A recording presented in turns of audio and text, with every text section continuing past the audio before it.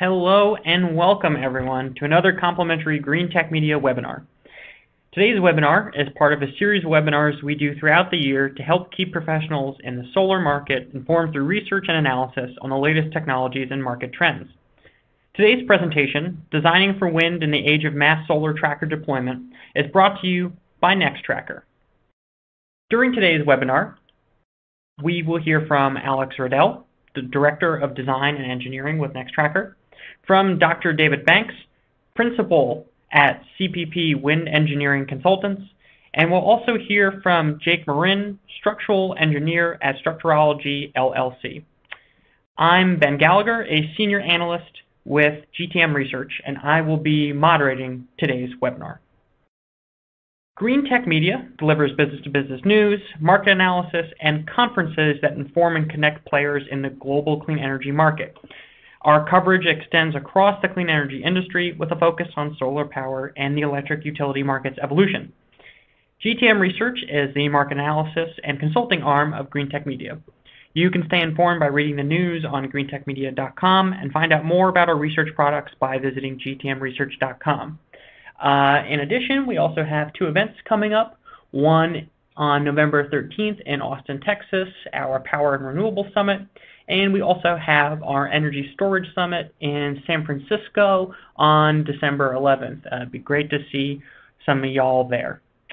Let's see, before we get started, I'd like to take a moment to go over the screen in front of you.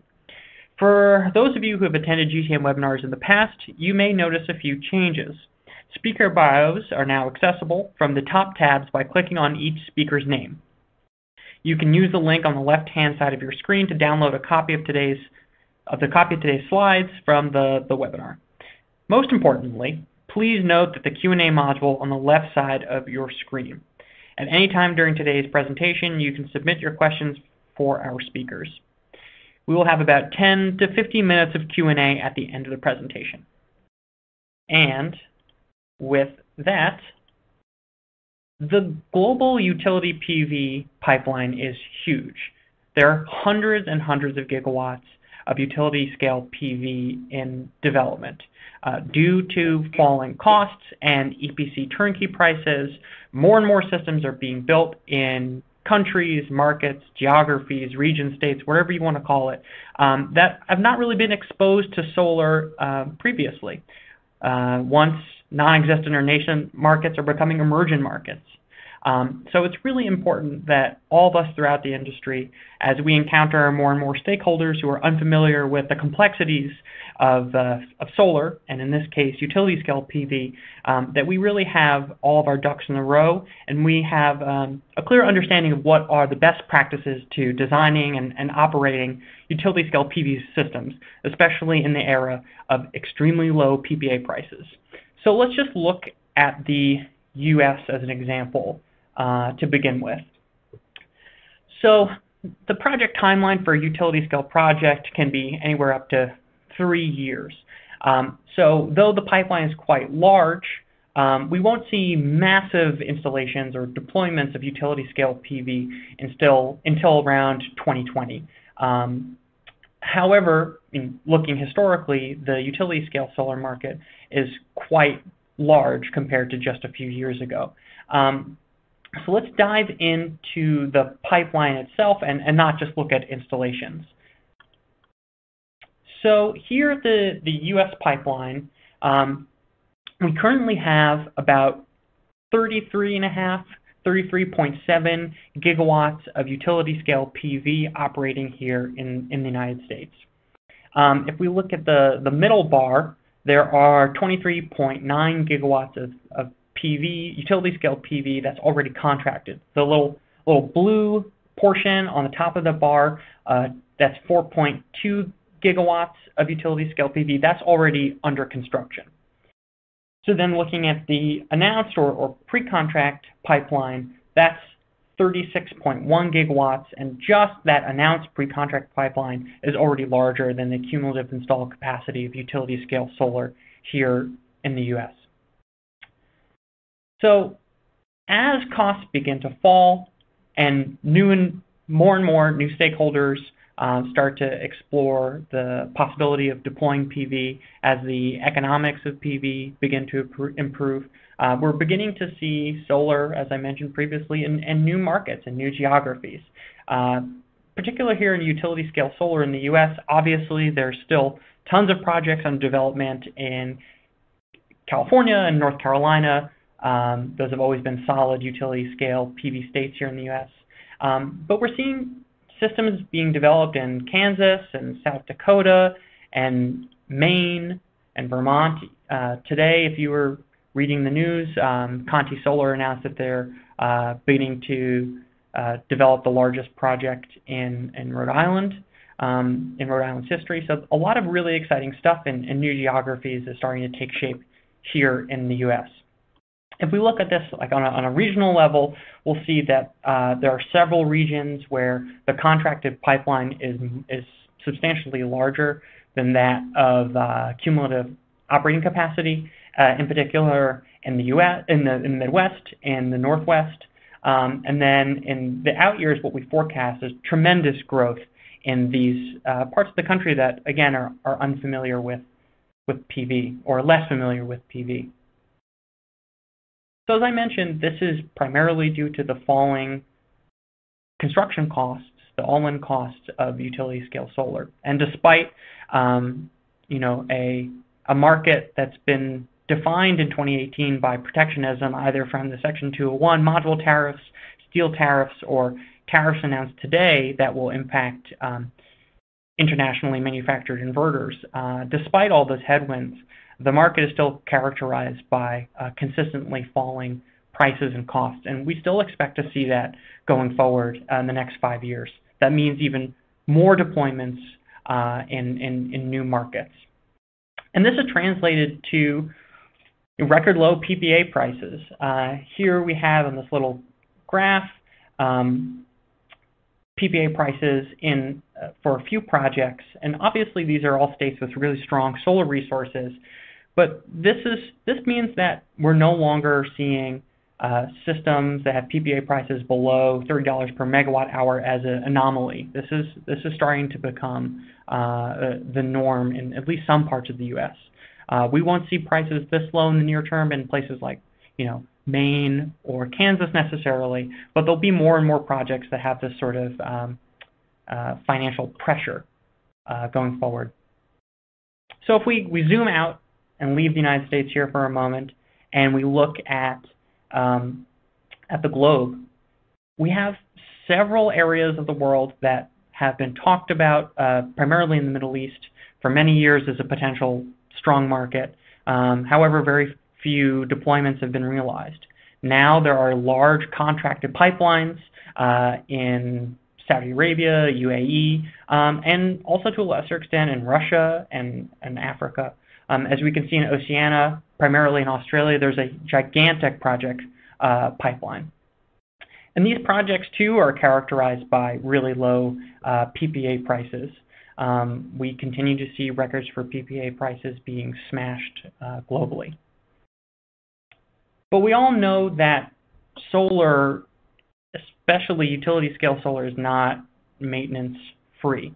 And as systems are beginning to be deployed in new geographies with new topographical challenges, with stakeholders who are not familiar with the design or operational complexities of utility-scale solar, it's really important that us as an industry make sure that our best practices are clear and codified as system prices continue to fall and deployments increase in new geographies. So for the remainder of this hour, we'll have Nextracker talk about their approach to developing these best practices. And with that, I'll hand it off to Alex. All right, thank you for passing off the presentation. I first just want to thank everyone for joining us and discussing what we feel is one of the most important discussions happening within solar today. And that has to do with how wind affects PV structures, and especially when you look at battling a different aspect of climate change in extreme weather, is how do we combat these huge wind speeds and really wind speeds we see on an annual basis. So let's dive into this. So my name is Alex Rodell. I'm Director of Design and Engineering at Nextracker. I've installed or I should say I've been responsible for the design and engineering of over 14 gigawatts in every corner of the globe. So really, I've seen it all. And next, I'll pass it off to Dave Banks at CPP to introduce himself. Hi, this is Dave Banks, CPP Wind Engineering in Colorado. For the past 20 years, I've been working on how winds affect structural design. And for the past 10, I've really been focused on wind loads on solar racking systems like the one we'll talk about here today. And I'm Jake Morin. I'm a structural engineer at Structurology Incorporated. We're a consulting structural engineering firm that does all types of structures, but I've been personally really focused on solar and in particular tracking systems, dual and single access for the last 10 years. All right, thank you guys. For those of you not familiar with us, we are Nextracker and we're backed by Flex. So why so much of this is so important to us is we have more trackers out there globally than anyone else. So when you look at the locations of our offices and the locations of our projects, we really are in every corner of the globe. So to us, why this is so important, especially having that parent-back guarantee, is that even just 1% of failures could lead to huge amounts compared to any other company. So this wind analysis is just so important to us and really the industry in general. Also, for those who are unfamiliar with us, we do have a full product offering. We have NX Flow and NX Drive, which are part of our storage components. But today we're going to be talking about our NX Horizon, which is our flagship tracker product, which is of course backed by TrueCapture, which optimizes yield enhancement. So let's dive into this. So really, why are we bringing this up? Overall, we've seen a rise in extreme weather. And if you look at a study released by GCube, about 50% of insurance claims with respect to these solar power plants are related to weather. And that's really a stat that should jump out at you.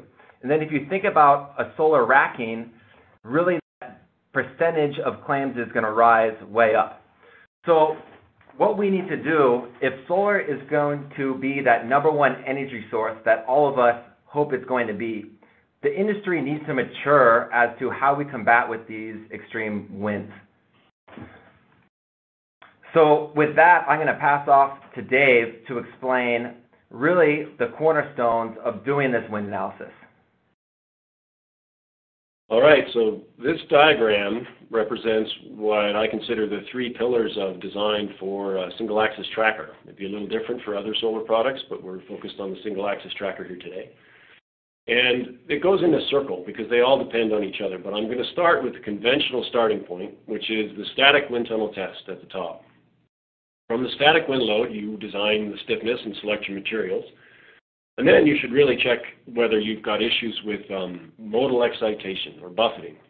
And we'll talk about that in some more detail towards the end of the presentation. But for me, the biggest of the 3 pillars here for single-axis trackers is this third one, and that is an aeroelastic response and a potential for instability. Because this will send you right back to the drawing board and force you to start the whole design over from scratch. A structure that moves enough in the wind that the motion of the structure changes the flow around it is aeroelastic. And if that change makes things worse, then it can be unstable. And we've seen evidence of that in single-axis trackers, and so we'll jump right into the details of that. This is a simple prototype model to examine this failure. You're looking at it in slow motion, and it's pretty easy to mock up a model that will create this instability.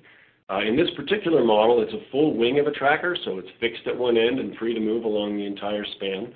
But you can also just mock up a single section through it, a section model test, and produce the instability. The hard part is turning that critical wind speed, the speed at which the instability begins, above which the instability will happen, into a design number that's applicable to a specific tracker.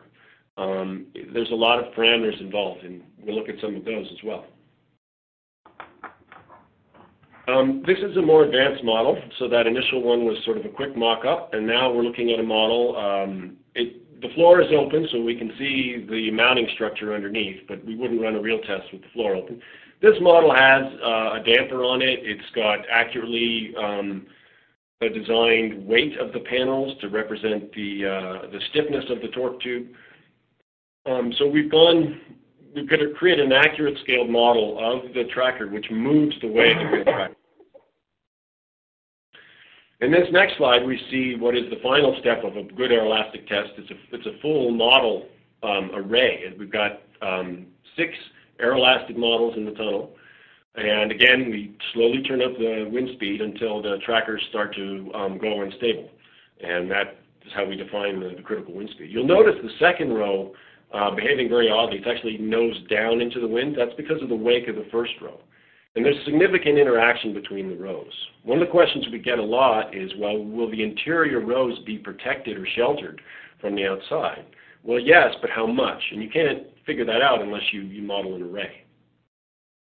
Yeah, so Dave, I noticed a lot of companies do full-scale model tests. Would you say that's more accurate or less accurate than this? Well, if you can do a full-scale test of an array out in the real world, that's the best thing, that nothing beats that. But that's fairly difficult. You need to instrument and accurately characterize the wind flow. So then it becomes tempting to put a full-scale tracker into, say, a big aerospace or a big automotive wind tunnel. But they don't have the right kind of flow. It's not turbulent. You typically can't get enough of the tracker in there to really characterize what's going on, enough rows, enough part of the span to really see what's going on. So I don't think it's a really viable solution. You end up having to shrink the tracker a little bit to fit it in there, and now you're back to scale model testing. So this is an image of a section model, and I mentioned earlier that you need to be careful with section models because they don't represent the full span of the tracker, and they don't represent what it's like to have multiple rows. But if you can calibrate your section model with some good full tracker testing and convince yourself that it's accurately capturing what's going on, you can learn a fair bit, and particularly if you do a computer model. So this is a computer model of the flow, and you'll see as the tracker begins to rise up, a vortex gets shed off the top of the leading edge and then off the bottom of the leading edge as it comes back down. And then with each cycle, the amplitude is increasing. This is the kind of instability that's typical for a low tilt. We call it torsional galloping.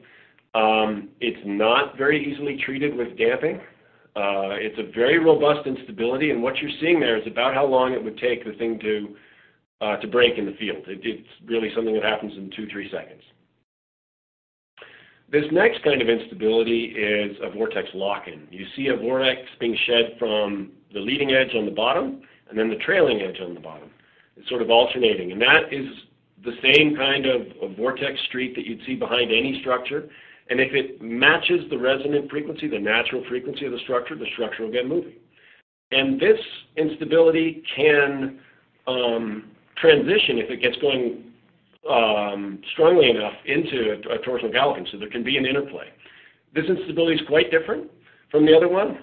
When you just do a section model test, you won't realize that you've got 2 different instabilities that are overlapping and that they scale differently. So interpretation of these tests is really very important, how to look at them accurately.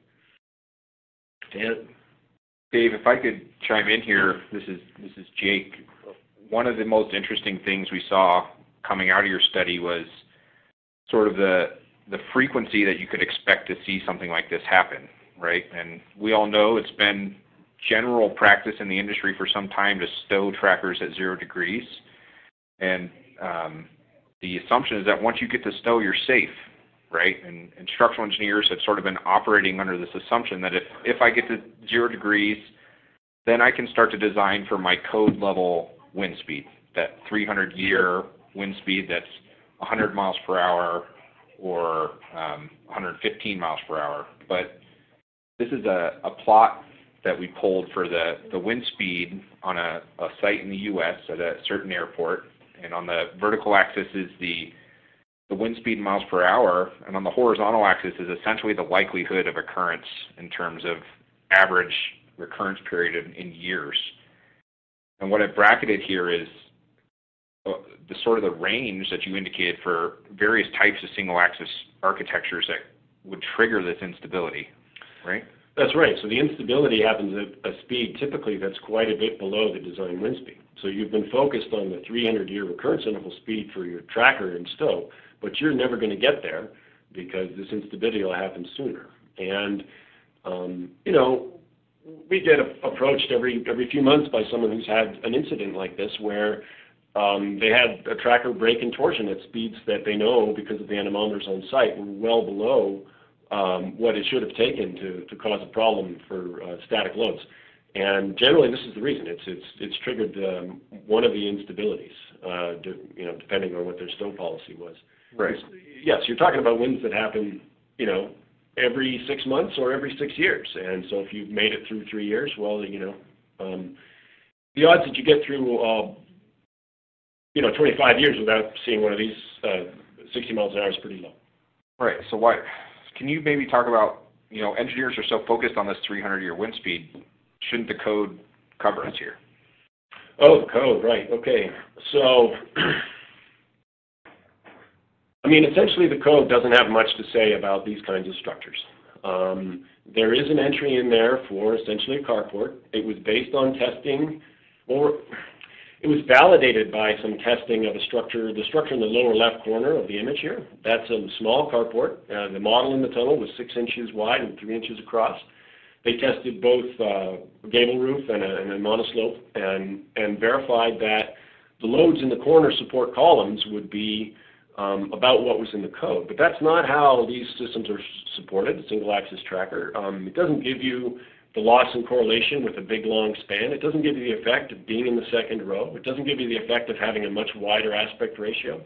It doesn't give you the effect, I mean, sometimes when we test an array, as is shown on the right of this image, we'll find that the worst load might be in the last row or in the second row, depending on what load effect you're interested in, whether it's a torque on the whole row or a load on a single pier.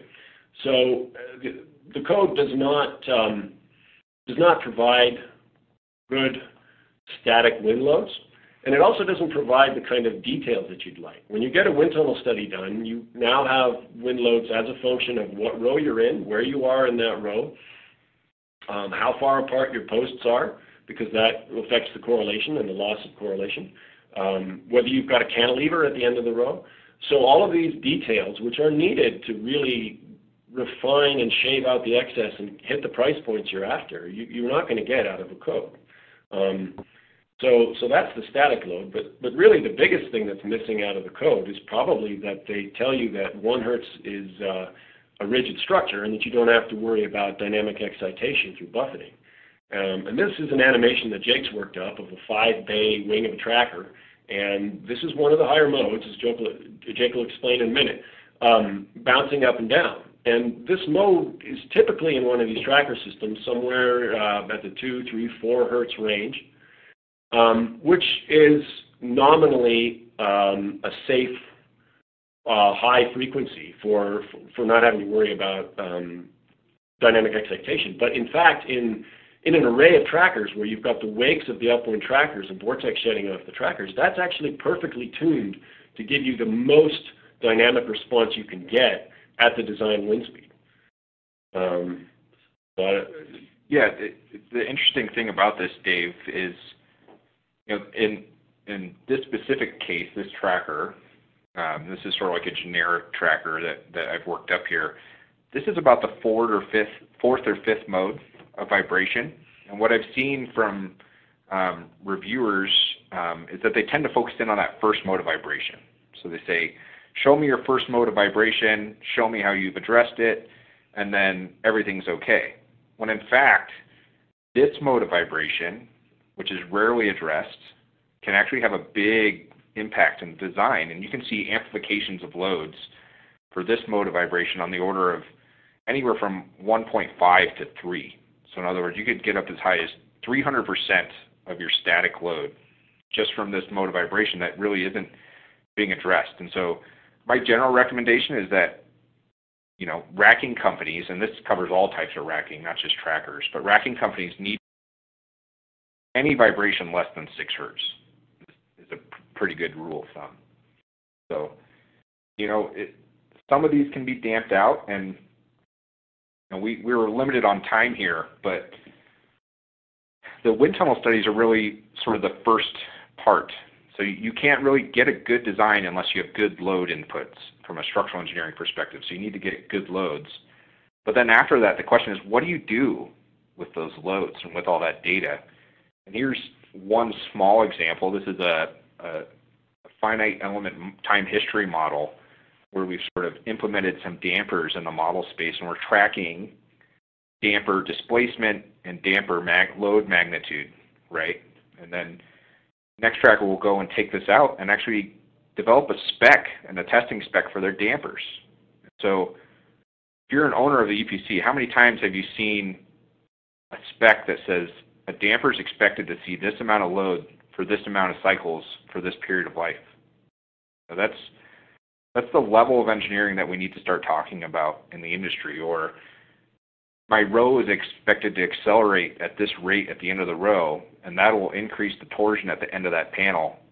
And are we designing for that extra torsion from the vibration of the row, right? And all of these things play into the structural design that goes far beyond, here's a static load on the solar panel, here's a simple code equation, let's input it and make sure it's okay, right? We have to go way deeper than that to get these things to a reliable state. There's also some trade-offs just in sort of the architecture you choose. You know, Dave mentioned sort of the static wind tunnel test, depending on the spacing of your piers, that can have an effect on, you know, the quantity of the wind load or the magnitude of the wind load and the gust size. But there's also some effects in regards to just the geometry of your system. And when you think back to that computational fluid dynamics, that CFD animation, Dave, Yep. you had some vortices forming on the high and low side, right? And those are, for a one module in portrait, those are about 1 meter apart from the center of the torque tube. So you can imagine you have a lever arm of 1 meter long. And just as an interesting architecture choice, if you were to go to 2 modules in portrait, what sort of effect would that have on the torque? Right. So when you see that vortex really pulling on the end, it's creating a great deal of uplift right on the outside quarter of the cord. And for a 2 meter tracker, that's a half a meter. But for a 1.5 meter lever arm, or 1 meter lever arm, if you double that, you'll have twice the area and twice the lever arm. So, you know, for everything else being equal, the span being the same, you'll have 4 times the torque from the same flow pattern. Right. And you just think about that sort of cascades down. So you have more torque, more vibration, all that stuff going on. And Alex, maybe you can speak to sort of some of the approaches Nextracker is taking to addressing some of those dynamic concerns. Yeah, that's great. Thank you, Jake and Dave. So just to hit on this 2P tracker as well, I think the industry standard right now is to just stow at 0 degrees, and that only works for static loads. And as Dave and Jake just mentioned, there's so much more susceptible to that torsional galloping that it's really not safe for 2P trackers to stow at 0. So what's also not safe is the loosening of equipment over time. So Nextracker's approach to all this movement that we've been discussing is to do 2 mitigation factors. The first of which is tension fastening. And this is compared to torque fastening, which is your typical nuts and bolts, because all that movement is going to vibrate these panels, and those torque fasteners, meaning the nuts and bolts, are going to loosen over time. So you really need to use these fasteners. A second point that's becoming popular within the solar industry right now is frameless modules. And when you look at frameless modules in portrait, there's really not a good gripping point on that. And through that movement over time, what you're going to see is rail slippage and potential breakage. So we'd encourage everyone to use frame designs. And then what we want to see too is where's the proof of purchase. So we see all this wind tunnel testing. We see the CFD analysis. Now let's see the real-world results. So based on this research pioneered through CPP and through Nextracker, we have survived Hurricane Matthew, Harvey, Irma, Maria, and just recently Florence without failures. So this is huge because you're going to see the largest wind loads affecting our structures and really be put to the test. And they are back up and operating the next day. So this is where the solar industry really needs to take a hard stand. Because honestly, when all of these disaster videos are released on social media, it does harm to the full industry in general. And when you look at LCOE analysis, this is actually what GTM covered in the beginning of this. As we race towards the bottom, there's too much of a focus on upfront costing.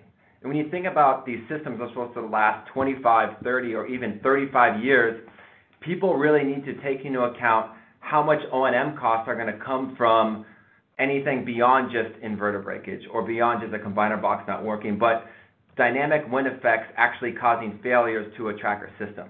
And what also really hurts us is if you think about not only do you need to pay for those parts to be replaced, but your system will be down. And all of us are in the business of generating revenue. So if the system is up and running for as much time as possible, that's what's best for everyone. And as Dave and Jake mentioned earlier, all these wind events between just 25 miles per hour and 60 miles per hour can happen once every few years, that we expect some downtimes if you don't take the proper measures. So really, owners and EPCs need to require the proper wind tunnel testing if they're to put a system out there. So next, I also want to talk about some other risk mitigation factors. One thing that recently happened with Hurricane Florence is beyond just the heavy winds, there's all that rainfall. And what they're going to see is flooding hitting that 100-year mark. So for this, Nextracker puts its equipment all the way up against the torque tube right there. You can see all the controllers and all the necessary equipment towards that top of the torque tube. And secondly, on the right, we actually have an advanced flood stow algorithm in which we ultrasonically read flood depths. And here, in this guy kayaking and doing water sports through a site here, you can see those panels are lifted above the water level in efforts, one, to reduce steel costs for those piers, and two, to protect all the equipment. So when you think about all of this, this is really what we all need to take into account as we move forward and try to have solar be that number one energy source. And when you think about independent engineers, if any independent engineers are on the phone, they're really doing owners a disservice if they don't take into account this wind tunnel testing and dynamic analysis. And owners also need to start requiring this, otherwise we're going to see more disaster videos. So Jake, do you want to talk about this study that DNV just released? Yeah, DNV, to their credit, I was really happy to see them publish this white paper recently on sort of guidelines for stakeholders on bankability studies, and it was a great document, and I think it gets us really close to where we need to be as an industry. And owners should not be shy about ensuring that these very valuable assets are backed by proper engineering, right? And DNVGL and other independent engineers play a vital role in ensuring that's happening. And this is a good place to start if you're an owner in EPC. Just go through this checklist that DNVGL put together and make sure. Now, as far as the wind stuff goes, I've been working on this bit of research with Nextracker and Dave Banks here for 4 years. So I've been inundated in it for 4 years. And I must say that I still do not understand the most fine of details about these things. And Dave is a very humble guy, but the truth is that these tests are very difficult to execute properly. Even more difficult once you have gobs and gobs of wind tunnel data to interpret it correctly. And so what we really need to establish as a standard is peer review from one wind tunnel professional to another. And that could be professors at universities or other private wind tunnel engineering firms, but establishing sort of a peer review. And Dave, can you sort of describe what this means to you as that person would be having your work reviewed? Yeah, as someone who's had my work reviewed and has done many peer reviews, they're really quite valuable. One of the unique things about all the work that's been done in the last 10 years in solar is that most of it's subject to non-disclosure agreements. It's intellectual property. It isn't published out there. So you can't just read a paper on what's the latest and greatest. And there is a latest and greatest. That's one of the big things. If you just apply the same procedures and the same methods exactly as you do for a tall building or some other structure, you're likely to slip up and miss something.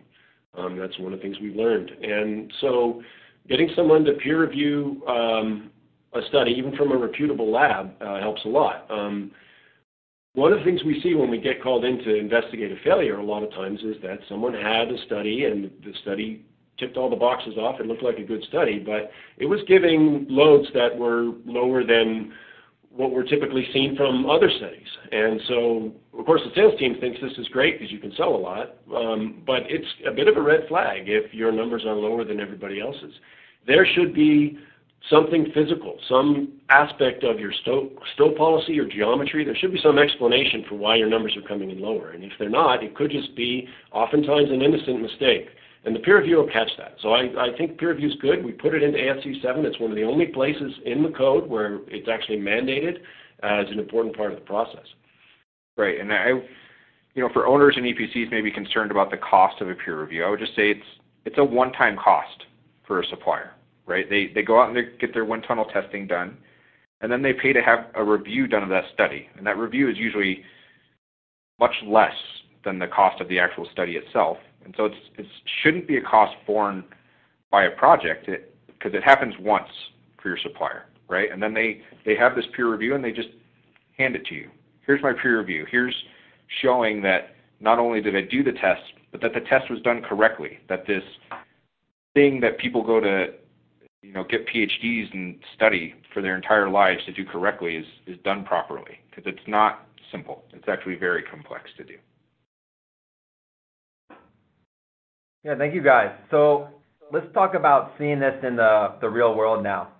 So this is a video that happened out in India just before the monsoon season, which you'll see got some extreme winds. And so one of the comments when we released this on LinkedIn that people most noticed immediately was that we weren't stowing at zero. The problem with stowing at zero is, while it is good for foundation costs, it completely ignores dynamics.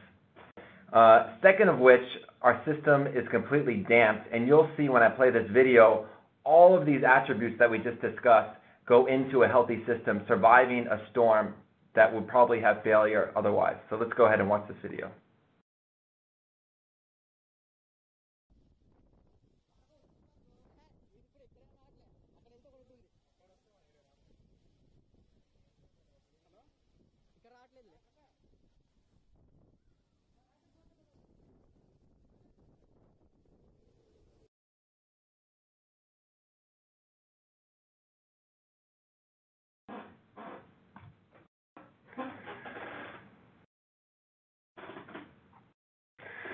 So thank you guys. I really appreciate everyone joining us for this conversation. I also want to point out that we have a white paper that was just released that you can see on our website that has even more in-depth discussion on this.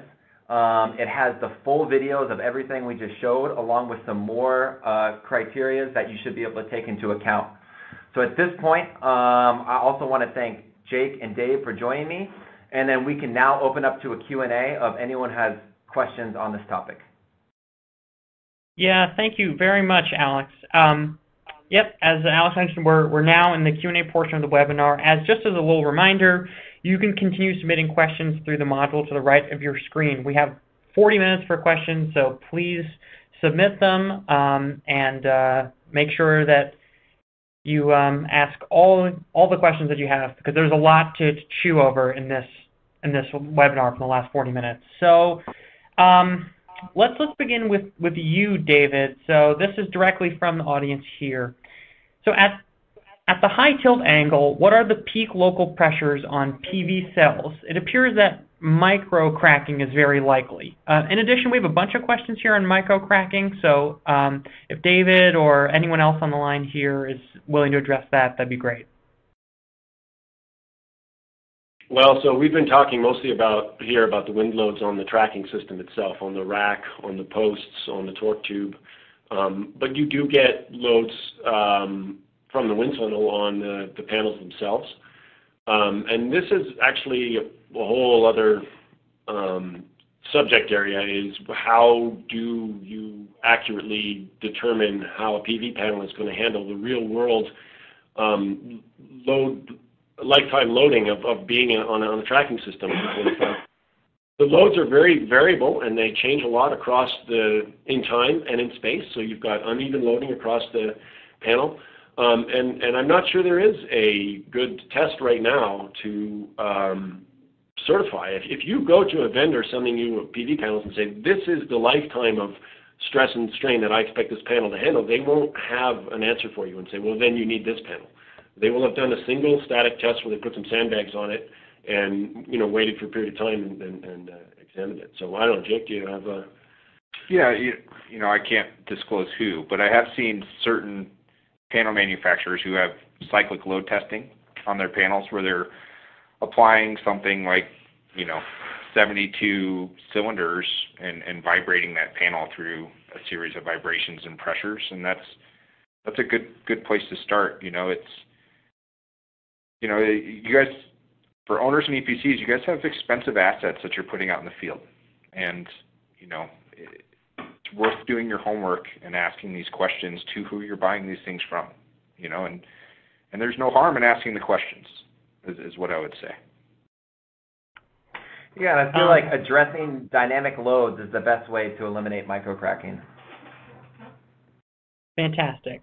So a question that I also have, but asked here from the audience, and anyone on the line, please feel free to respond. So at what stage are static wind tunnel tests, these dynamic wind studies, at what stage of the project are they performed, and who are these studies done for? Are they done by the EPC? Are they done by the developer? Are they done by the vendors themselves? At what stage in the project are these tests being done, and who's doing them? Yeah, I'll chime in here, Ben. This is Jake. So these are really part of the product design of your racking system, right? They're not part of the project design per se. So they should be done during the product development of the racking system. Now there's some site-specific stuff you can get into when we look at like that airport data that I showed, that site had maybe a higher frequency for opportunities for instability than compared to, say, a generically low wind site or something. So you can get more advanced on the site side, but these should be being performed by the product manufacturer, and then they should have them peer-reviewed on their own. And then when it comes time to purchase the product, the independent engineer, the owner, if they have their own engineering staff on hand, should be asking these questions. Did you do these studies? Have they been peer-reviewed? Can you show me how you're addressing this instability that happens when you stow at 0 degrees, right? And those are sort of what a product manufacturer should be able to answer for you, and answer with confidence. Mm-hmm. Great question from the audience here. Does this vary by geography? What wind speeds do you normally recommend stowing? All right. Well, the decision about what wind speed to stow is going to be very site dependent. And tracker dependent. It depends. So, if you have 2 models in portrait versus 1 in portrait, that will affect your stow speed. If your row has a super stiff, super expensive torque tube, right, you can stow at a higher wind speed. But if you've shaved steel out of your torque tube and now your frequency is kind of low, that will affect your stow speed. If you have a double glass panel, so a heavier mass that your tracking system is supported, that will affect your stow speed. So you have to do the studies, and we're not talking about a $30,000 study here. We're talking about $250,000 to $500,000 in wind tunnel engineering, followed by another $500,000 to $750,000 in internal engineering effort to get to these answers.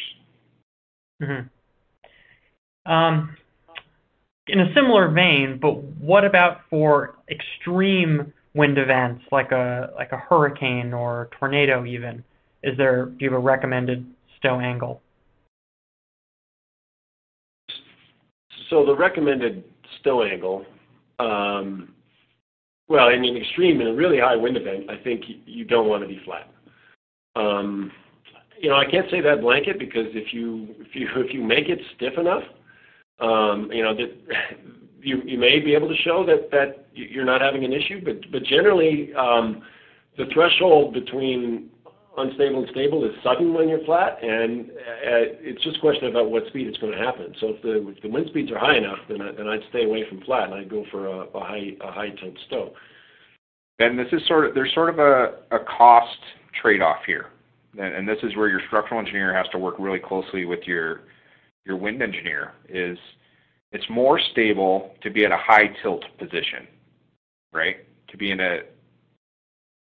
almost like a sine position. That's a more stable dynamically position. But guess what? That results in higher loads on your piers. And so your pier costs go up, right? And so there's this balance between, you know, how much do your piers cost and how do you engineer to be safe at that 300-year wind speed versus are you safe at that low wind speed? Now, I would strongly bias your engineering to being safe at that low wind speed because they happen much, much more frequently, right? The 300-year event, you have roughly a 0.33% chance of having that event occur per year, right? 0.33%. Some of these sites that we see trackers going in have roughly a 50 to 100% chance of seeing one of these instability events occur every year, right? And so you have to address that instability first. And the best way to do that is to stow at a high tilt. Okay, gotcha. Alex, for you, how are the U-bolts that connect the torque tube to the module rails affected by the wind, and how do you evaluate that at Nextracker? Actually, Jake, I think you'd be better for this one if you wanted to answer that. Sorry, can you repeat the question, Ben? Sure. How are the U-bolts that connect the torque tube to the module rails affected by the wind? How do you evaluate it? Right. So let's start with sort of Dave's three pillars again, right? So the traditional way to evaluate it would be you take the static wind tunnel tests and you calculate the area that U-bolt supports, and you take that pressure and you apply it to the U-bolt, right? Well, then you can take one more step beyond that and you say, well, what about buffeting dynamics? You have this vortice shedding off an upwind tracker, and it's sort of impacting those U-bolts downline, and so you sort of get a bump on your static factor, let's say 120 to 200%, right? So now you take your static factor and you multiply it by 2. Well, now you have a force on your U-bolt there. Well, then let's talk about the instability, because that's one. You have sort of vortex lock-in, and let's say you're stowed, and your tracker starts to vibrate. And it might not be an extreme vibration. Maybe it's only bouncing 10 degrees or so. And you have dampers, so it's stable, but it's a 90-mile-per-hour wind. You're going to have some vibration in the system. And you take that out at the end of the row, and it's vibrating at 1 hertz. Well, now you have sort of an angular acceleration at the end of your row and a mass moment of inertia of your panel, and you end up with a torque all of a sudden on that U-bolt. Oh, so now we have to design for this torque, and that torque happens to be pretty high, right? And so all of these things sort of factor in together. Now, the rest of that is, that's sort of the loading side. You start to get into the structural analysis of the U-bolt and pull through on the cold form steel of the bolt through the cold form steel, and there's 10 or so checks that you would do on that U-bolt, from the steel shearing itself to the material it's grabbing onto, pulling over. So a few questions here about how snow loading and wind testing work in tandem. So are snow loads considered in wind testing, for example, blizzards in northern latitudes? So As far as I know, and Jake can confirm, snow loading is typically just a load combination. So we'll provide accurate wind loads, and then you have to assume that some fraction of the peak snow load might also occur at the time when the peak wind event happens, and vice versa. Some fraction of the peak wind load will happen when the peak, when you've got a lot of snow on there. However, a lot of times when you look at the design snow event, it totally changes the geometry of the tracker. I mean, you've got feet of snow piled on top of the tracker. So the aerodynamics are going to be quite different. So I think it's an open question as to whether these load combinations really cover what's going on, because you've got wind loads that are no longer really quite accurately representing the flow around the tracker that you're using a factor of. Right, and the building code, even for regular buildings, doesn't really adjust that change in shape, right?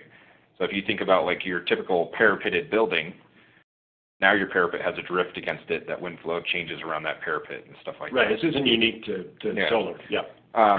Dave is right that you're combining the loads per the code. The interesting thing about a tracker, Ben, is that trackers move, and they tend to move to high tilts twice a day or 3 times a day.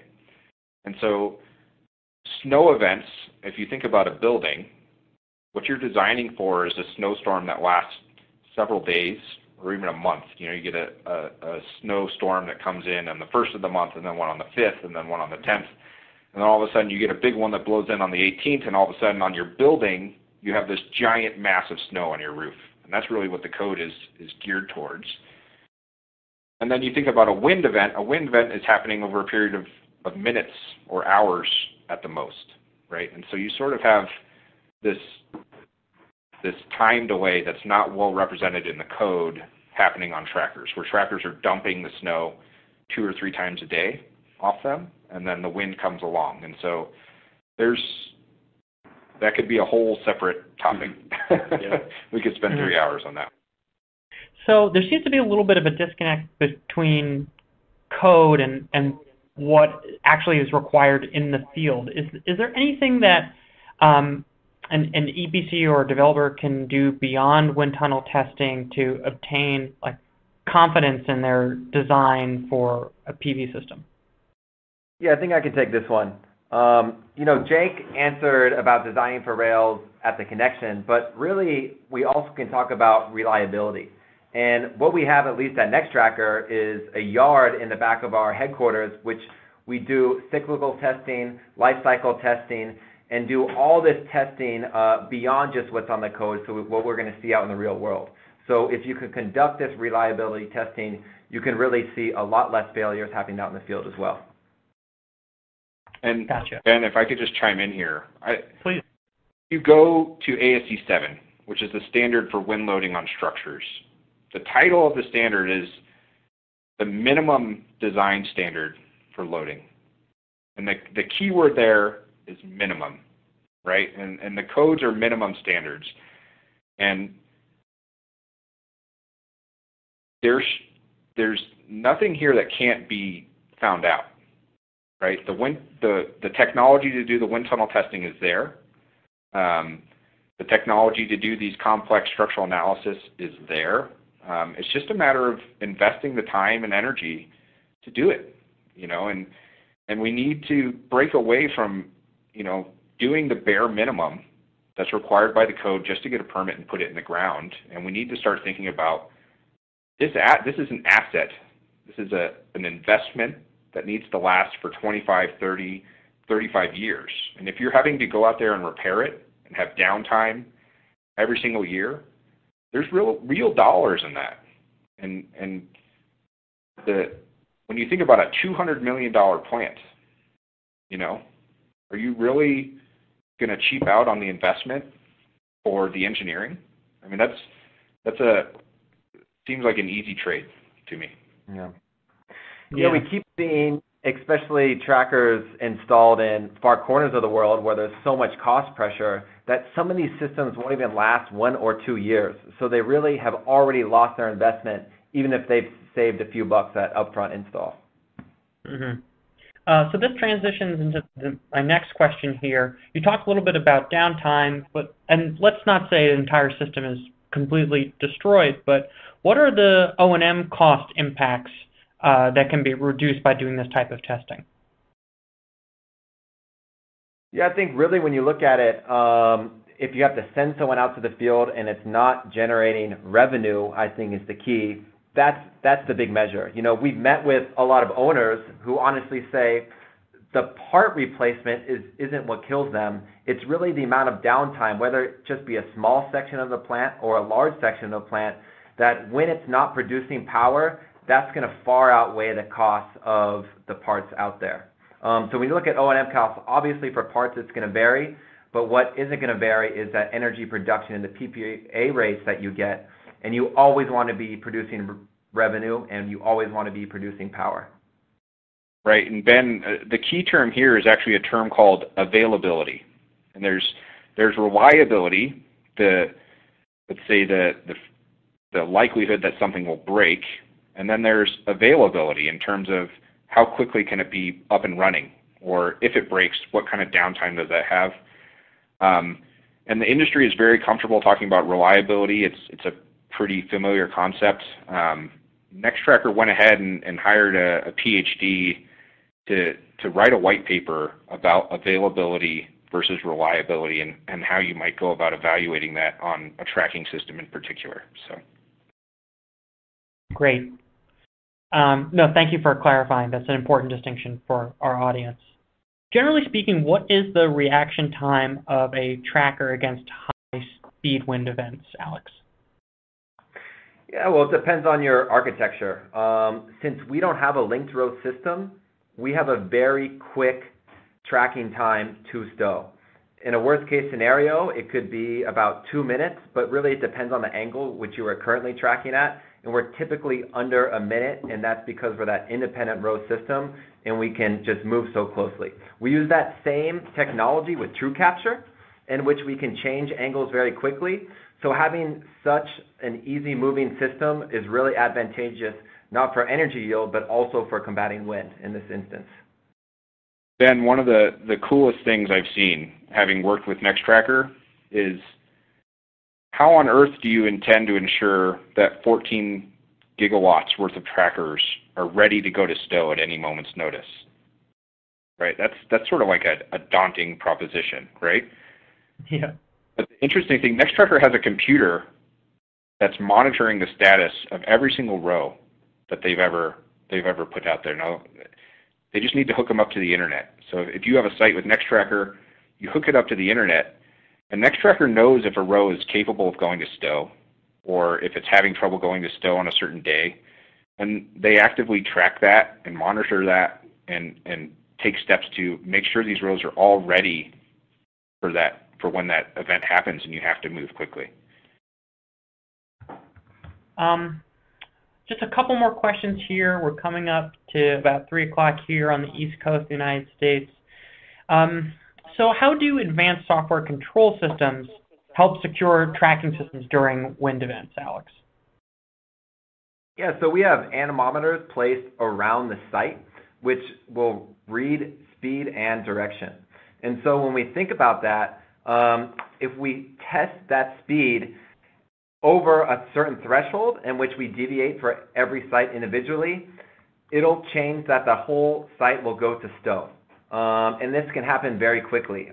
We have a wireless mesh network in which the entire site will go to stow in just a matter of seconds with respect to the signal, and then just about a minute or so with respect to the actual movement of those trackers. Okay, our last question here before we wrap this up.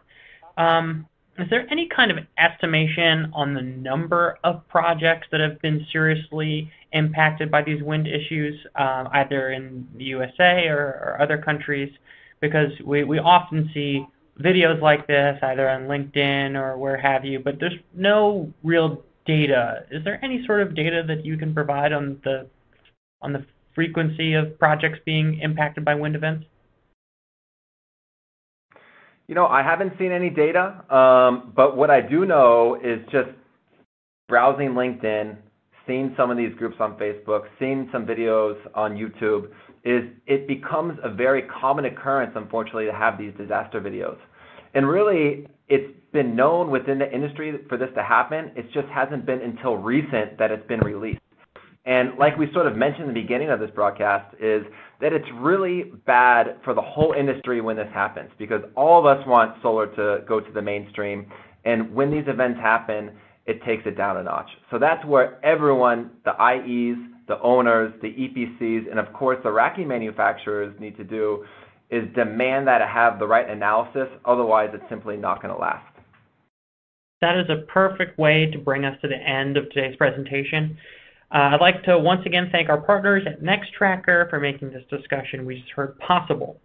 This presentation will be available for on-demand replay for 3 months on the GTM website. So please share with your colleagues and feel free to rewatch at any time. I want to give a shout out to Ashley Fallon, who manages our webinars, and thank you to everyone for joining us today, and I look forward to seeing you again on the next GTM webinar. Thank you very much and have a pleasant day.